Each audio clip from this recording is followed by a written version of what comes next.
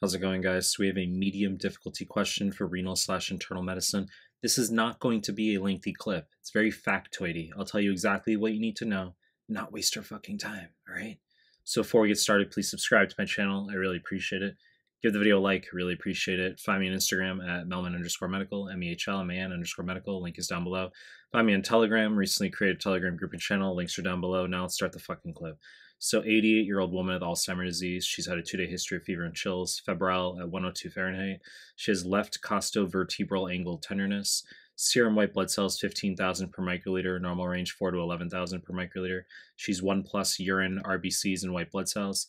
Few bacteria in the urine, many granular casts. Question just wants to know the most likely diagnosis. So let's just walk through the answer choices here. Choice A, interstitial nephritis, aka tubulointerstitial nephritis or interstitial nephropathy. Wrong fucking answer. So this is going to be pretty much always an NSAID, beta-lactam, or cephalosporin that causes white blood cells in the urine, copious white blood cells, which are eosinophils.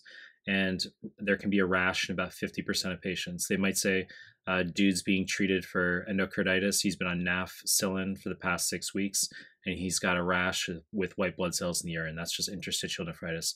Okay, very simple diagnosis. Choice B, membranous glomerulonephritis, aka membranous glomerulonephropathy. Wrong fucking answer. This has a myriad of etiologies in terms of drugs, dapsone, gold salts, sulfa agents. It can be primary due to phospholipase A2 receptor mutations. It can be due to hepatitis B, okay, rheumatoid arthritis, so solid tumors, kidney, breast, pancreatic, so a myriad of etiologies, as I just fucking said. Light microscopy will show inflamed glomerulus, just looks very coiled and red in appearance. And electron microscopy shows a spike and dome appearance of complement and IgG deposition. Wrong fucking answer.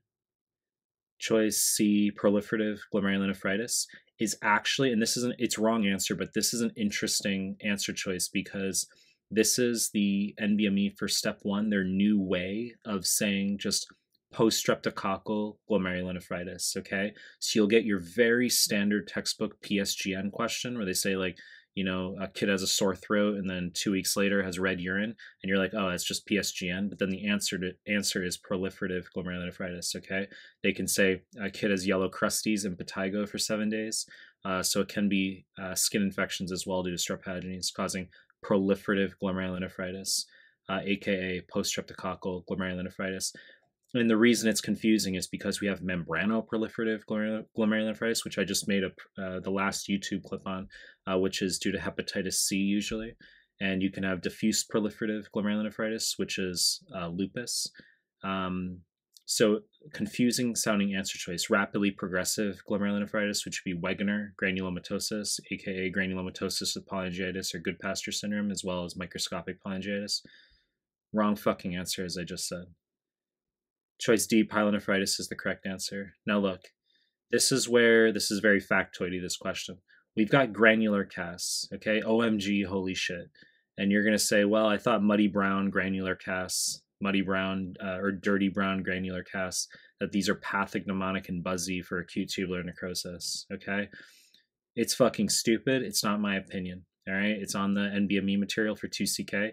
You need to know there's something called general granular casts, okay? I'm not joking. That can be seen in various conditions, such as pyelonephritis, just dehydration.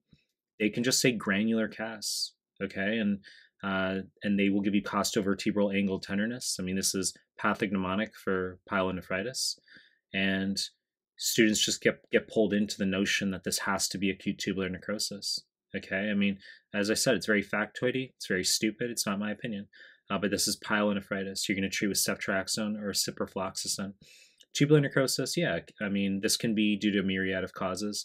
Ischemia, acute ischemia being the highest yield one, where there's blood loss due to surgery, or an episode of ventricular fibrillation where there's acute decreased perfusion of the kidney. That's really, really high yield for acute tubular necrosis. Okay, of course, rhabdomyolysis, myoglobin is nephrotoxic and cause acute tubular necrosis.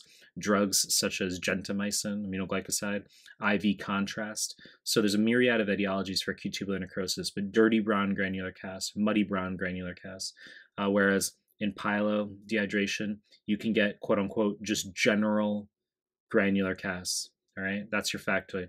You know the deal. I'm going to continue to make more content. If you like my stuff, subscribe to my channel. And I appreciate your time. That's it.